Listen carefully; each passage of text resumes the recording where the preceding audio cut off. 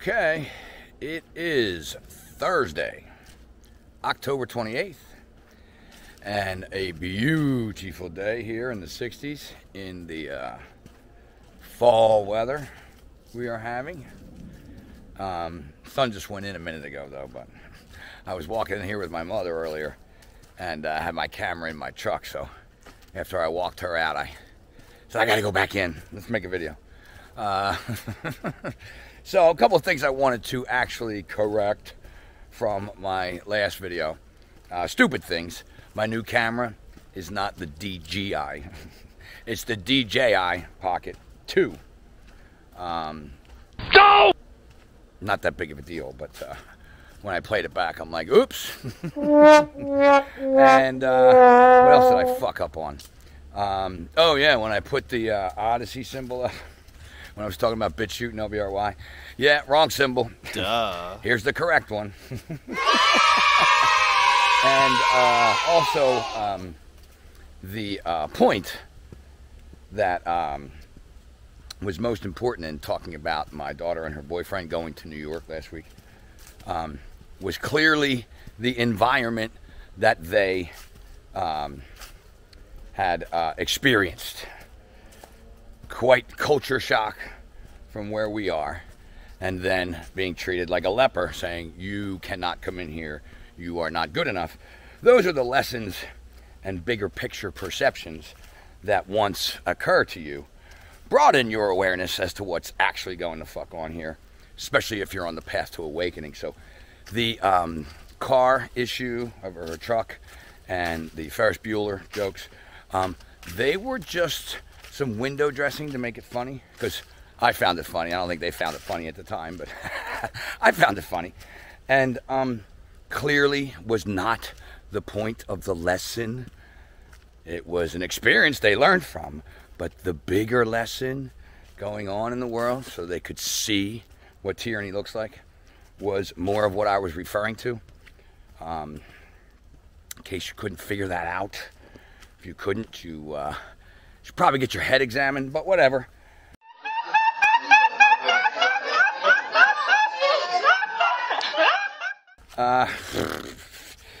That is clearly the mindset of a lot of people, you know what I mean? That they really just want to look at the minutia of things, because it's just an excuse not to have to deal with the actual problem itself, which is the taking part in or ignoring of immoral acts every day of our lives, which would be many aspects of a person's makeup during their day that they just don't want to look at, they don't want to think about.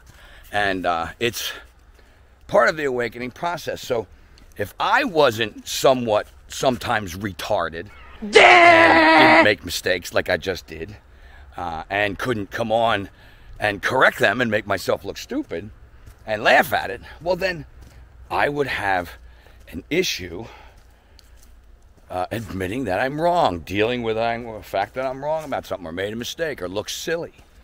These are things that people need to get over in the world. So when a life lesson comes your way, which my daughter has learned from it, I'm not talking about her or her boyfriend, they definitely see the bigger picture. I'm talking about people in general.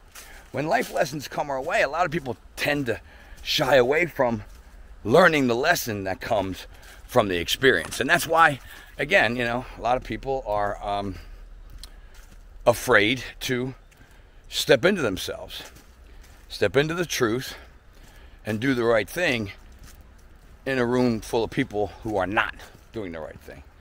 They don't like to stand out. They don't want to be the nail that sits above the board. And unfortunately, that is how we're going to get out of this mess. It's going to take brave and courageous people to stand in the truth and say no right now in much smaller numbers than we would like. But let me tell you something. They're much larger numbers than they ever have been when 4 years ago we were just talking about the coming of this thing. Now that it is actually in our face the ratio of people waking up, although still small, and of course of those that are waking up, an even smaller ratio of those that understand the true core objectives that need to be reached in order to get ourselves out of this mess. A lot of people still falling into the dialectic instead of realizing that it is you and I know this is one big club and we ain't in it. The traditional raccoon salute. And everyone, from the current president to the last president to the president before and the president before and the president before, have all lied. Yes, all been duped by everybody, everybody, everybody, everybody. Get used to it, do a dance, everybody. You know, look in the mirror and realize, man, you know, this guy's fucking things up, but the guy before, he helped bring it in. Oh, no, it's 3D chess.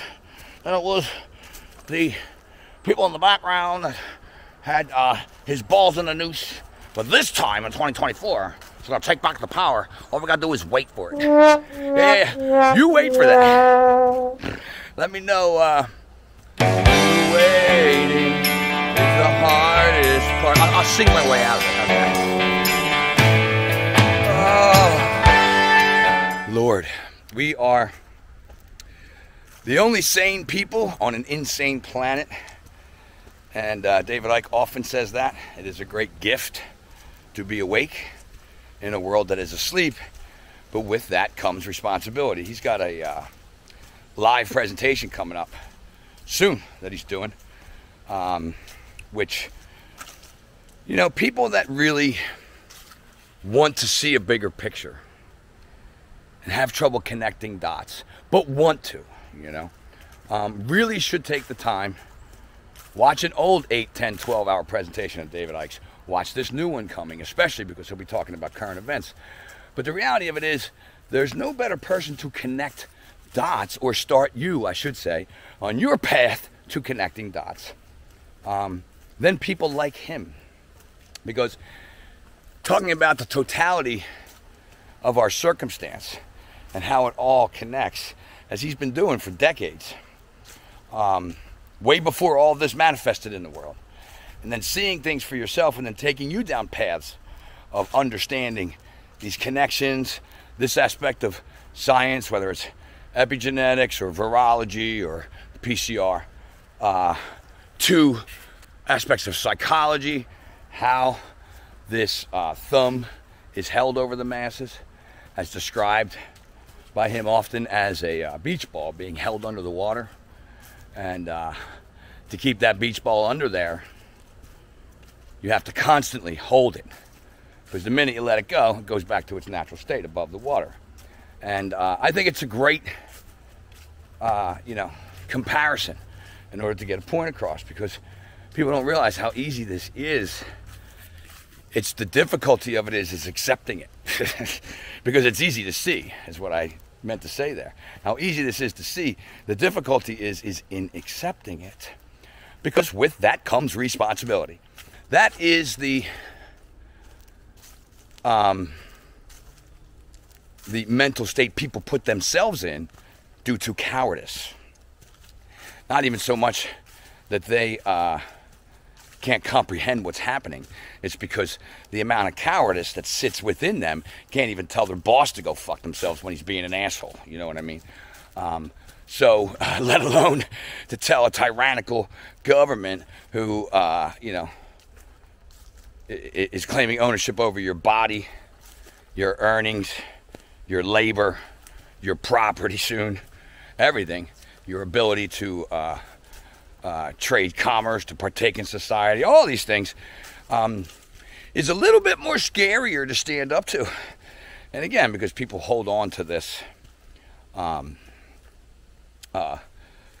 illusion that what they have is actually theirs. You know, once you lose that illusory state of you know, feeling like you have something to lose, and realize that you came here to stand for freedom, and all the other stuff is just noise. That this worldwide occurrence that's happening in our face is why at a soul level you are here. It's to say no to this, to not allow this to happen to this species that you are experiencing called human life. Because at your core, realizing the aspect of consciousness that you are, eternal consciousness that goes on forever after this, and understanding that yes, this can be studied and learned and you know, reasoned to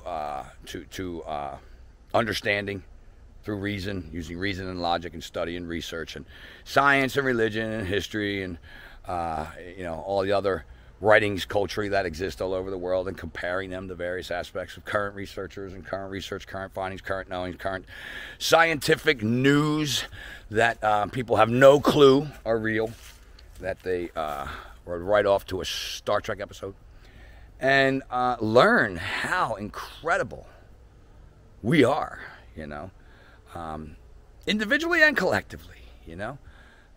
Then and only then can one start to realize that the fear of death is a joke when you realize there is no death. And the only thing that you can be sure of the entire existence on this planet, of what your experience will be, is that you are going to die.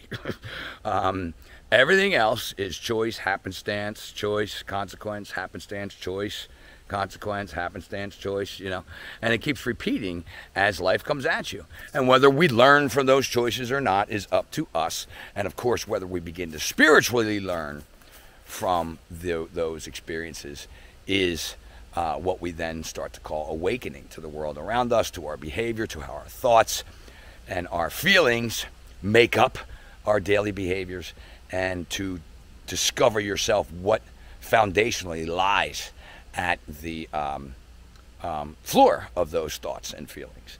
And if they are based in fear and trauma and loss and survival and doubt and depression, you know, lack of self-confidence, lack of self-respect, lack of courage, lack of understanding, lack of knowledge, if that's all there, well, then you need to start building that foundation better. And no one can do that for you. People can talk about it and tell you how amazing it is and how clear things become and how, you know, all these new age concepts. And then, of course, a lot of them will leave out the rest. They still think someone's just going to save us, or the world's just going to magically change by blissfully running around going, hello, everybody. It's not how it's going to work.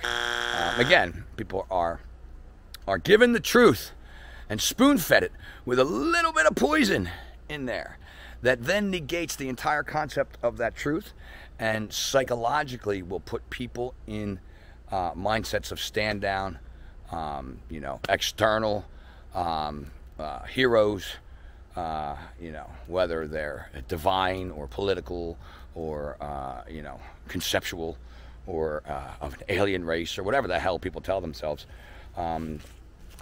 is going to happen to come fix everything here, instead of people actually stepping into their own thoughts and feelings and behavior and realizing how or if it's contributing or ignoring or becoming apathetic about what's going on in the world, and then changing that into actually taking action and saying no and not complying with our own enslavement, and then encouraging others to do so by our own actions and knowledge and wisdom disseminated to them.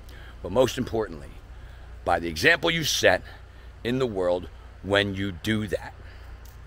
So, you know, this is the point that we, as that example, who have been doing this in the world, and especially from the very beginning, are going to be most needed, because so many people are going to be in stand-down mode. So many people are going to be in modes of fear, lack, survival, depression, anger, ready to fall for the dialectic, ready to point that finger at somebody else and then not give a fuck about what happens to them because they're the reason. And then not realizing in the end, when that group is gone, guess what? They're coming for you because that's what this is all about. So the reality of it is, the chance to get ready and get some resources and still bring in and collect some bags of rice, canned food, even if you can't afford those big hundreds of dollars of survival foods. You can buy big 40 pounds of rice. You can buy cans of food every time you go shopping for an extra couple dollars while you still can. Start storing that stuff, because the reality of it is there is no community in order to exist among while they begin to shut us all out of society. Then how do we plan on surviving, you know? And that community needs to not be thought of as one-way thinkers. In other words, the core aspect of losing freedom and becoming enslaved to the point where you do not have the right to free travel, free thought, autonomy over your own body or choices, is what we need to come behind. Not how many people have had one, miracle jab or two, or believed it for this long and changed their mind, or is a shill, we think he's a shill, or, isn't sure if the earth is flat or round, and whether they fell for the flat earth psyop or not, and now they're saying this, so we can't believe them, or if he believes in reptilians, so we can't believe all the other things he says, and all the things people fucking sit, the minutia of nonsense that people use to keep this quote-unquote truth/freedom community divided, that we do to ourselves, is retarded. It's ridiculous. Damn! And there must come a point where all that shit gets put aside and we realize the core aspect of keeping autonomy over our own body and choices in mind is what this is all about. And no one has the right to shut other people out of society, starve them out, or to demonize them, or to treat them as lesser beings because of that choice.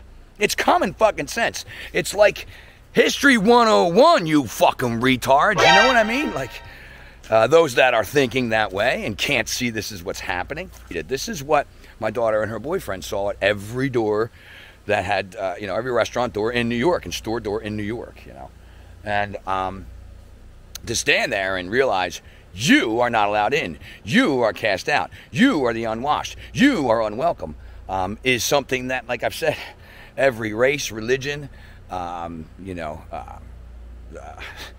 denomination of anything deemed different during any particular time in history, now, then, later, before, in the future, in the past, it's all been done. Haven't we learned this yet? You know what I mean? That this is not proper, and this is not acceptable. And I see a whole army of my countrymen here in defiance of tyranny. You've come to fight as free men. And free men you are. What will you do without freedom? Will you fight? Right? Against that? No! We will run! And we will live. Aye. Fight and you may die. Run and you'll live. At least a while. And dying in your beds many years from now, would you be willing to trade all the days from this day to that for one chance, just one chance, to come back here and tell our enemies that they may take our lives, but they'll never take our freedom!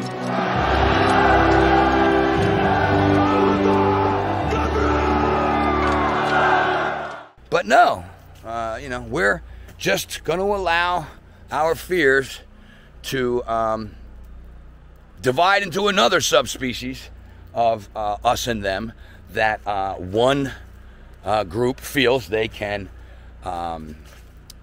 inferiorly judge others while they see themselves as superior. Not even in the elite class anymore. We're talking a bunch of dodo birds walking around, the tar dodo birds walking around in the general population. Once again, being led, brainwashed, mind-controlled, duped, and psychologically steered into falling for the same banana in the fucking tailpipe. Again, just we didn't pick a religion or a race or a sexual preference or a political choice this time, or any kind of label. We didn't pick that. We picked, you know, the current decision of whether or not you have chosen to hold on to the autonomy of your own choices of what you put in your body or not, you know. Because, yeah, we have the right to tell other people what they can do, right? Ooh. I thought I felt it. I should have backed up there. Right? You know, because that makes sense, right? You know, not only are we moving into just judging people because they're different, now we're moving into, oh, yeah, well, I get to tell you what you should do with your body, and if you don't, I get to treat you differently, right?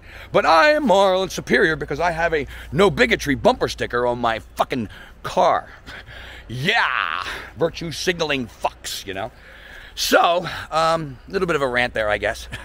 But why not? Oh man, stole my hair. Why not, you know? Righteous anger needs to be displayed, particularly, of course, at a time of encroachment, whether it's right in that moment physically or philosophically speaking as to what's going on in the collective. Yet, like I said, we don't need to dwell in those states, because then that leads to depression, anxiety, you know, lack of self-confidence, lack of respect for others who may come out of this yet still. We don't know, you know. A lot of judgment, of course, going on, and some rightfully so, you know. Much of it not, you know. And we need to support one another. We need to be the example for one another and the example to those that may at one day emulate our actions and join us, whether we're even still here or long gone, based on our own actions and the planting of a seed that we didn't even know we planted for a total stranger, you know, just by our own actions. So, and voice. So, you know, there is certainly no reason to hold your head down, because this show, this really big show, is about to begin. Yeah, right, Mop Top, and I'm Ed Sullivan. Really big shoe. No, I can do it better. Really big shoe. Really big. That's it. It is the greatest story ever told. They've dumbed up the script. They've made it retarded and stupid, you know. Yes, they have. They've turned it into a Saturday Night Live skit meets, you know, 1 o'clock in the afternoon soap opera meets, you know, reality star fucking dumb TV show. You know what I mean? They have.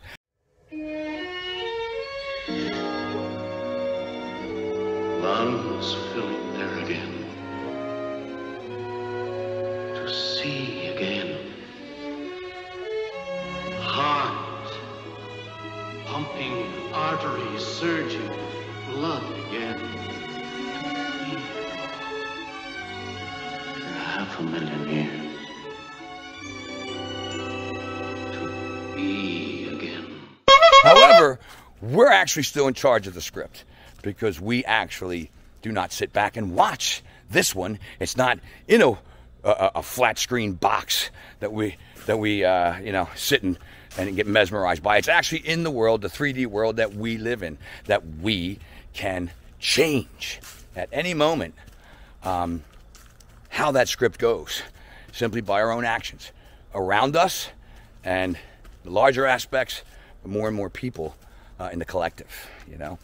And that's what we actually came here to do. So, you know, find your holding ground, find your standing ground as to what pulls you out of the emotional aspects that we all go through when it comes to this bullshit.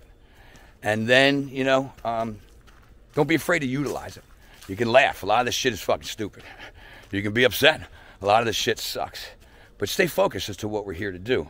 And attempt to analyze daily the emotions. That's what introspection, meditation, self-reflection is, you know. And then being in the moment of that moment, being consciously aware of your own behavior and attempting to police any behavior that you do not want to manifest yourself.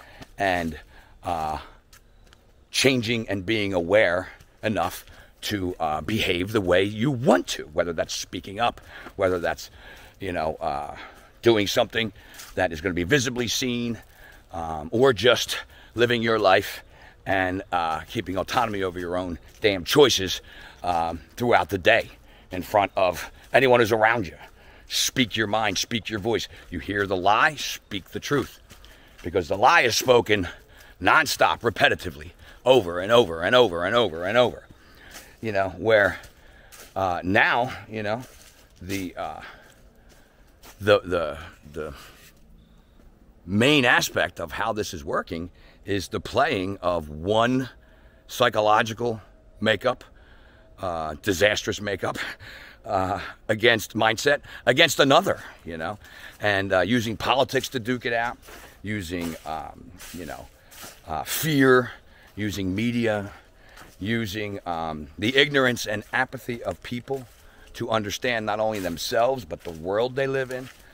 And it's affecting all of us who do understand this. And it's affecting our future, our children's future, to the point where the free life you have enjoyed, semi-free life that you have enjoyed, won't even be close to the life experience that they will have.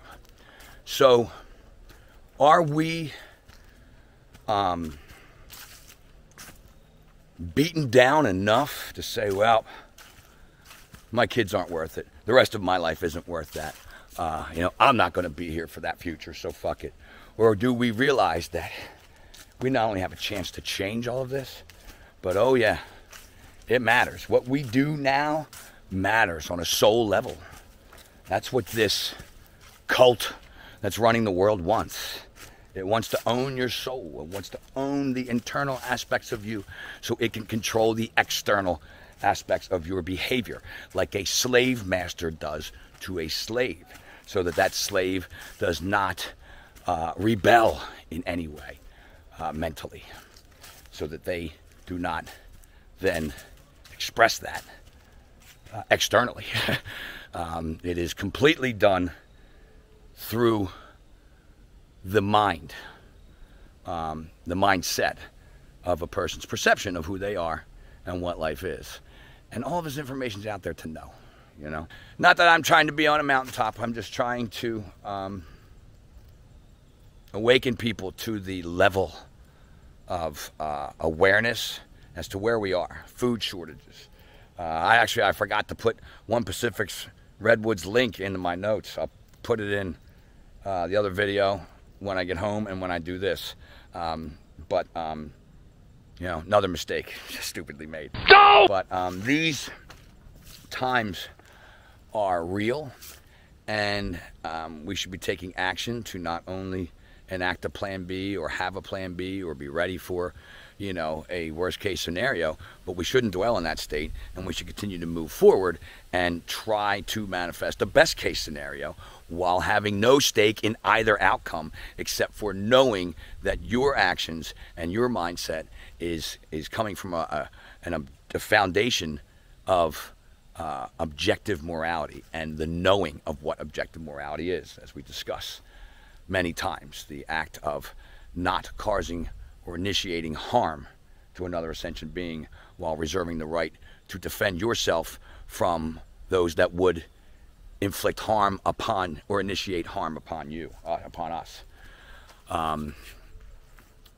The do no harm, take no shit mindset, you know, that is natural law in and of itself, in a nutshell, that is woven into the fabric of our existence, and the only way to pull ourselves out of this. So, continuing to behave that way and know why you're doing it, is what you came to do, and I came to do. So we're just getting started. So smile, big smile, big smile. Big smile, big smile, big smile, big. Anyway, love you guys. Get learning, get speaking. Is in bloom, the transmissions will resume. I try to push, try to keep us all down, and hope that we will never see the truth around. Another promise, another scene, another package like to keep us trapped in greed. All a green belts wrapped around our minds, and endless red tape to keep the truth confined.